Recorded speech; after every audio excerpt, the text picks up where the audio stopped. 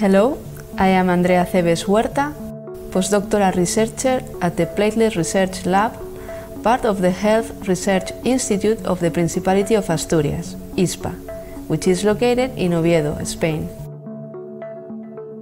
And hello, I am Laura Gutiérrez, Principal Investigator of the lab and Associate Professor at the University of Oviedo.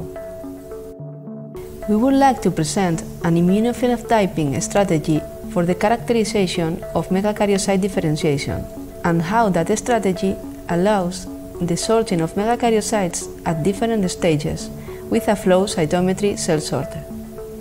The methodology can be applied to human primary tissues, but also to megakaryocytes generated in culture in vitro.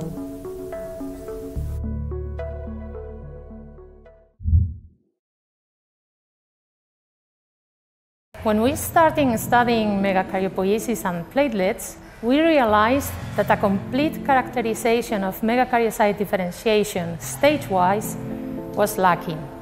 The understanding of a process requires a level of classification or discretization, because that's the structured approach to understand disease. Our first approximations to study megakaryopoiesis and megakaryocyte differentiation were done using mouse models, and soon we started investigating whether we could apply our immunophenotype strategy to humans.